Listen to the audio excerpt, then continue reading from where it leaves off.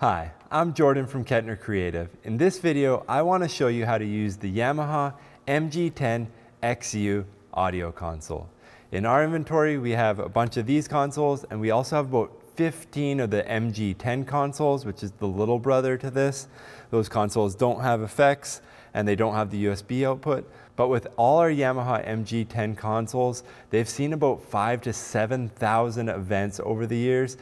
We've never had a single hardware related issue with any of them, and now I'm going to show you how to use this console. This console is built for live streaming, video conferencing, live events, or hybrid events where you're running a real life in-person event, as well as using the USB output for a live stream for online guests as well. So to get started with this console, we're first going to plug it in. So on the back of this console, you'll see a 3-pin proprietary kind of power input here. It's a locking input. When I first got this console, I was a little annoyed that it wasn't IEC, but as we've worked with it a lot over the years, you come to really love the locking connector here. And we're going to make sure the on switch is on, and now we're going to plug the USB output to the computer. Now this USB output on the back of this console is a 2-in, 2-out. So that means it'll send a stereo output out of the console through USB, plus it'll send 2 channels back to the console if we want to use a laptop for playback or anything like that. So I'm going to go over to my laptop here and just get a recording going. We're going to open up QuickTime, go new audio recording, hit the drop down, select MG10, then hit record.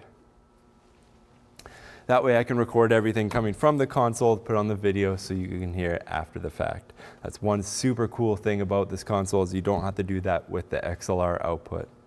Now that USB output that we're using for this, it mirrors the stereo outputs that's in the top right here. So we have 2 XLR outputs. So if you're running the powered speakers, you can just use the XLR cable to do that. Or if you're using 1/4-inch outputs, you can do that as well. These are all the same mix, so that's important to note. Now before we get started, it's important to double check that all the knobs are starting off where they should be. So all the white knobs should be turned all the way down. Anything Christmas colored should be in the 12 o'clock position straight up like they are. So the green and red are all straight up. These yellow knobs can be turned down. And then we're going to start with the stereo output. So obviously before we do anything on this board will not make sound until we turn up the main output. So we're going to turn that up to the triangle here. That triangle is the 0 position on this board, also known as unity. It's the same as if you're using an audio console with faders, you're going to turn it up to 0. That's the best starting point for your main output. Obviously throughout your event you can turn that up or down as you see fit, but that gives you the most volume to noise ratio, and you're going to be the happiest starting in that position, but you can adjust it as you need. So now that we have that set, I'm going to show you how to connect a microphone to this console. So up in the top right here, we have 4 combi jacks. These combi jacks can accept both 1/4-inch and XLR cables. For the purposes of today, the microphone that we're going to use is XLR. And then I'm going to show you how to use a line level 1/4-inch input as well. So I'm going to grab my XLR cable. And I'm going to plug that into the top of the first channel here where it says number 1. Then I'm going to connect it to my microphone.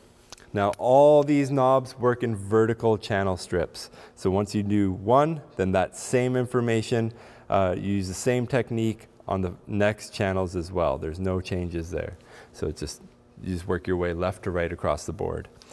So now that we're talking into this microphone, we're going to do the same thing with the level on this channel. We're going to turn it all the way up to that triangle position, which is 0 or unity. That's the best starting point, but we're going to notice here that we're not seeing any sound movement on the output. That's because we might have to improve the gain here. So the gain controls the preamp.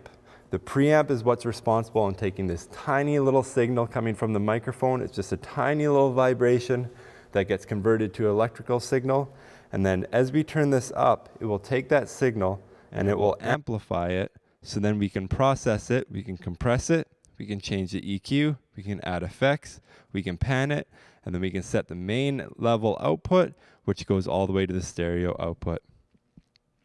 So as we can see here, if we put the gain to the 12 o'clock position, we're getting a pretty good healthy level here on the meters. So we want this definitely kind of around that -6 to 0 position. Sometimes -10 is not bad. It's right where we have it is a great starting point. If you had this connected to speakers, you'd have a better feel for how loud it is, but I can't really hear it right now because it's just going straight to the laptop. So we're just going to keep going. I can see that we have level, and that's good enough for me for right now. Now also at the top of this, we have 2 buttons here. I did miss the high pass filter was already on, so I'm going to turn that off now.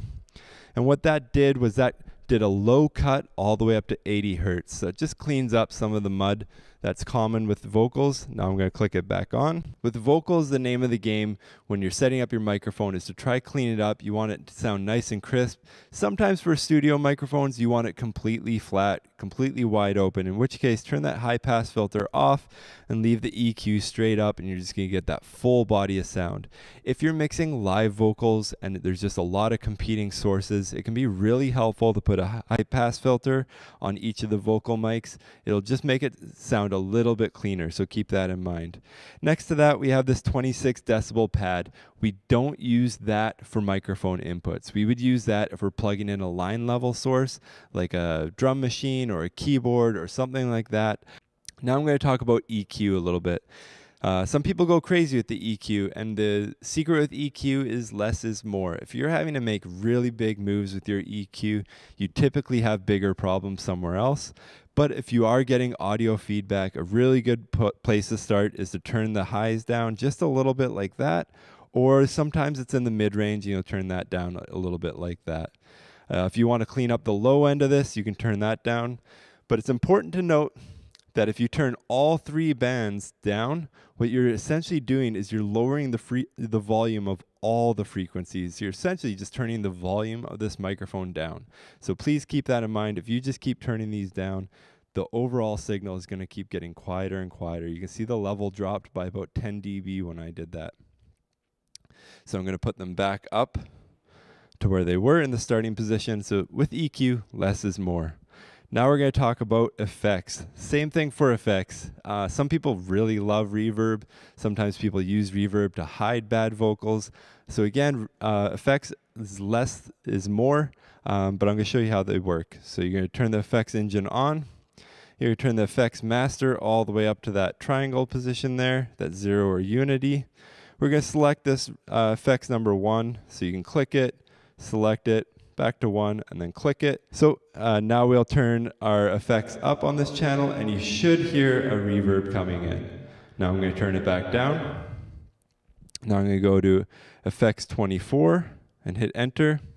And now I'm going to turn that effect back up. So what this is going to do is it's a pitch change, number 24. This little legend here lets you know what you're doing.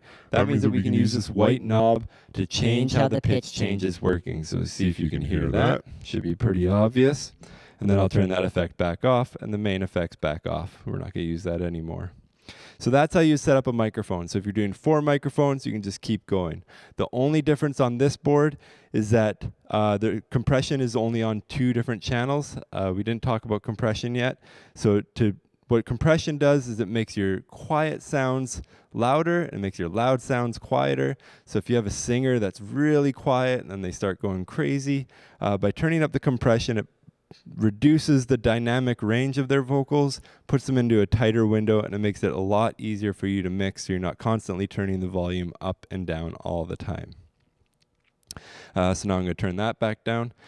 And if you're using a condenser microphone, something that requires 48 volts of phantom power, you can click that on as well.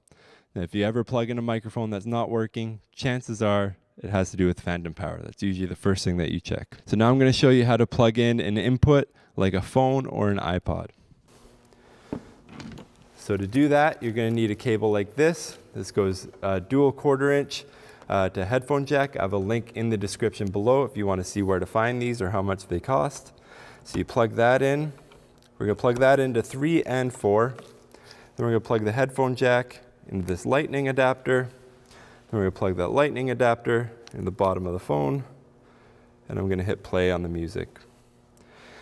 So you're going to see here that we don't have any level moving, and that's because we haven't turned the volume up. Now we're going to turn the volume up, and as we do that, we're going to see that we're getting pretty good level where we want it to be. We didn't make it to 0, but that's okay. We still have the level where we need it to be. Getting to 0 isn't make or break, so don't freak out if you don't make it all the way to that triangle. It's just a good guide. Where it is good as well. Now if you're really stressing and you want all your knobs pointed the same way, you can click on the pad, so that'll reduce the overall volume, and then you can turn those up, and then you can increase the gain to again get that signal back where we were. So there's 2 or 3 different ways to approach this. Usually for a line level signal, it doesn't make sense to add a pad, then re-add gain. So I would just turn those down and then do something like that. I think that's a better way to do it. Another thing to keep in mind is that since we brought in a stereo input, this will be the right, this will be the left. We'll want to pan those to be widen it. Otherwise, we're just having 2 copies of the same thing, if that makes any sense. Another way to do a music input like this is to use one of the stereo inputs over here. So we're going to use this line 5, 6. We're going to turn those channels down that we just finished with. Everything's back the way it was. So with this line 5, 6, you're going to see that we don't even have a gain on this because it's accepting line level. It's already ready for it. There's no pads, there's no gain. It's just ready for that line level input. We're going to turn it up. There you can see that we're getting, might be the end of the song here where it's a bit quieter, but you can see that we're getting the volume that we need out of that channel there. Next, I want to talk about channels 9 and 10 here. So if you're using this USB cable out the back of the console for an audio input, say you're on a live stream and you're watching content and you want it to come in, what you don't want is you don't want it to come into the console here, then go out the main output, back to your laptop, then it would come back into the console, back out the laptop, and you essentially create a feedback loop. So what this does is it allows you to say that we're not using the stereo inputs. So we're going to click this button here. We want the USB to come in through channels 9 and 10. That's your only option with this. If you click this off, you won't get anything coming out of the USB. But if you click this on, then it'll mute these 2 inputs and you'll just get the USB. Then here, there's another button that you want to have pushed down, and that will send the audio through some local monitors that you have plugged in through the monitor output on this console. So that's how you do it if you're on a live stream, something like that, where you're listening to content through your laptop. It's coming through the mixer to your in-person monitors.